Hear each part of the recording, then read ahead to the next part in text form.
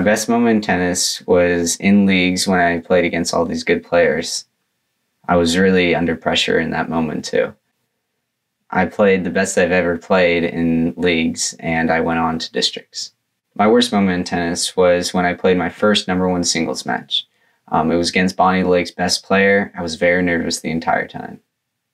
My biggest motivation in tennis is my coaches who strive for me to play my best. And Mr. Wynn, the Wilson coach, he has motivated me so much in leagues and districts, especially when I need it the most. For my team, my coaches count on me to contribute good communication in and out of the game, working together, helping each other, building good friendships, making a good community. Not being able to play this season has really bummed me out, but how I think of it is I get a lot of time to practice for the new spring season. Not being able to play this fall season has really bummed me out, but how I think of it is